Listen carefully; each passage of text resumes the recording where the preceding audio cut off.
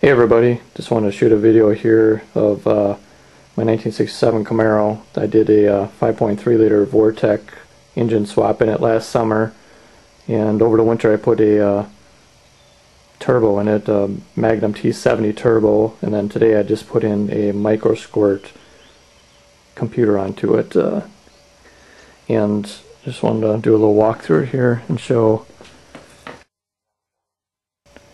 And this is actually the computer part, the MicroSquirt, which hooks into a laptop through here, and you can do all the tuning that you want. But here's the motor. It's kind of a mess right now with the wiring, just got completed.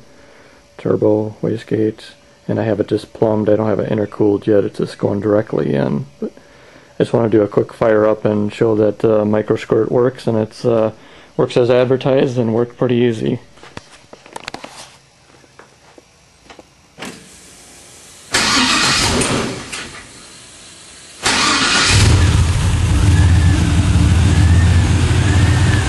Normally it fires up right away, but a little anxious there.